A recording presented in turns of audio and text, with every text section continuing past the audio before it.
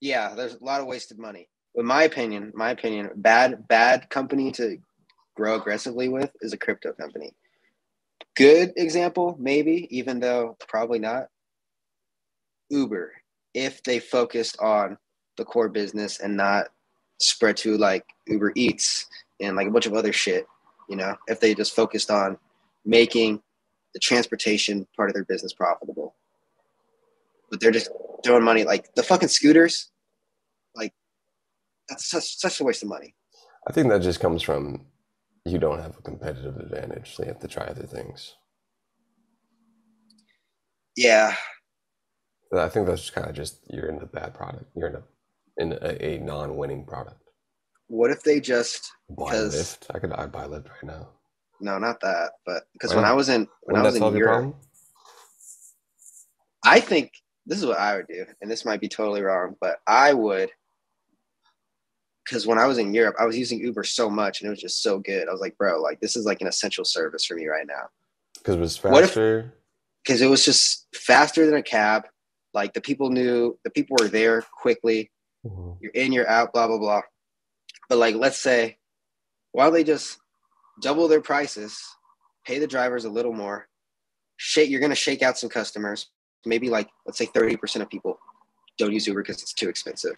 But people will still use Uber because it's Uber. They're not gonna. You're paying for the convenience of not having to be like, yo, come get me, call. Not getting on the bus. You're paying for time. I think Uber is such a good service. They could easily raise prices. People would shit the bed, but they'd still use it.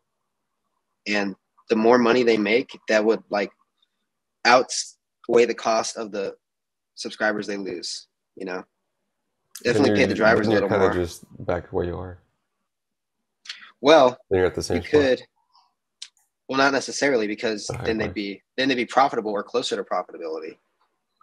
Well, let's say you lose the same amount of subscribers just to put your higher price point at neutral from what it was before. I don't think because like, in my opinion, Uber's so good. You still have the same amount of people that are going to bars on the weekends. Use it.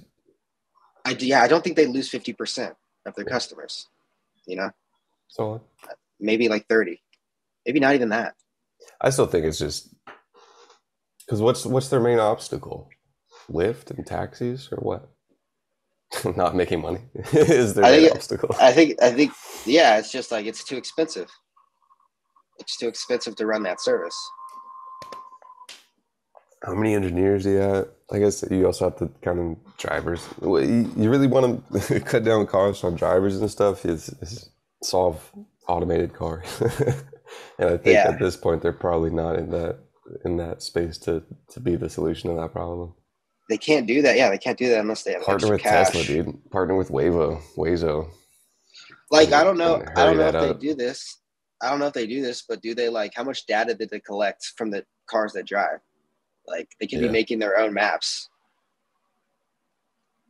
Yeah, that too. That's and still Tesla's at that point, at this point, to do all those things that are like future oriented, it's probably you're a little late to that game. Yeah, but think about there's way more Ubers on the road than Teslas. So I feel like they could, like, obviously every car doesn't have cameras like Teslas and sensors, but like I'm sure they could like do something. Mm-hmm. Maybe like make their own fucking map and then rent it out to Lyft so that they own their competitor in that respect,